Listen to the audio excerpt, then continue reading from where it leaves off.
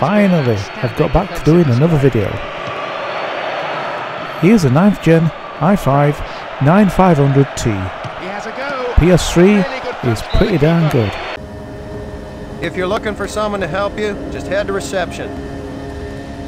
Welcome to Mars City, Union Aerospace's premier research facility. To expedite your processing, please proceed directly to reception.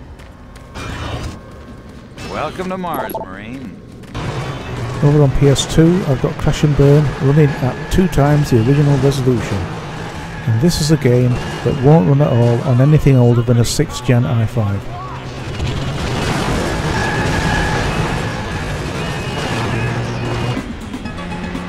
In fact, so far on PS2, I've got everything running at least 2 times the original resolution.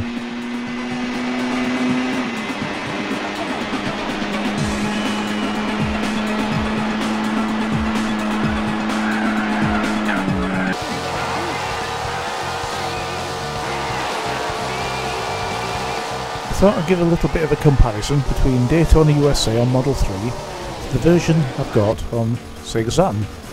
Sega Saturn is actually notched up to 6 times the original resolution, and I know I could have notched it another one.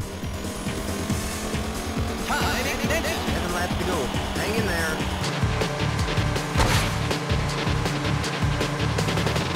Checkpoint reached.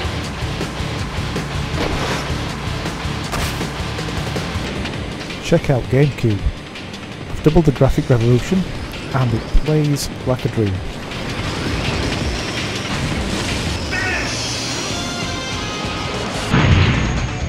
I cranked up N64 6 times for the eye candy, and it could have gone much more.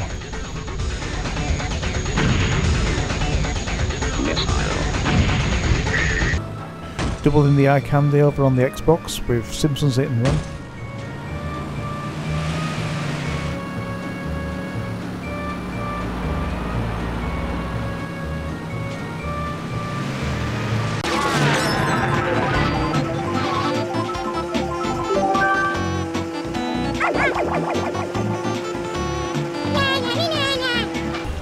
Enemy on your left. Enemy behind. Enemy behind on your right. Your right hit. That's it. That's it. Keep firing. Keep it coming. Enemy ahead. And oh!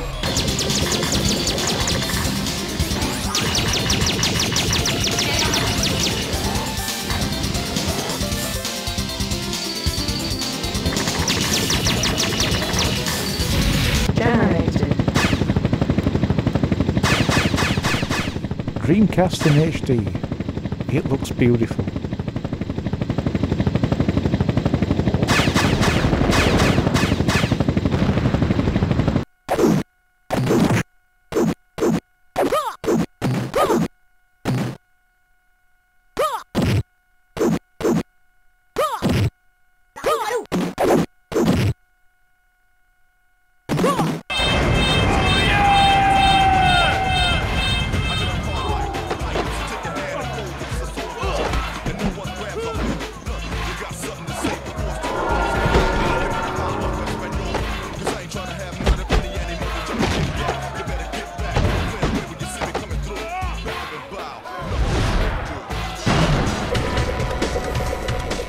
The i5-9500T with its 6 cores is handling everything I'm throwing at it right up to PS3.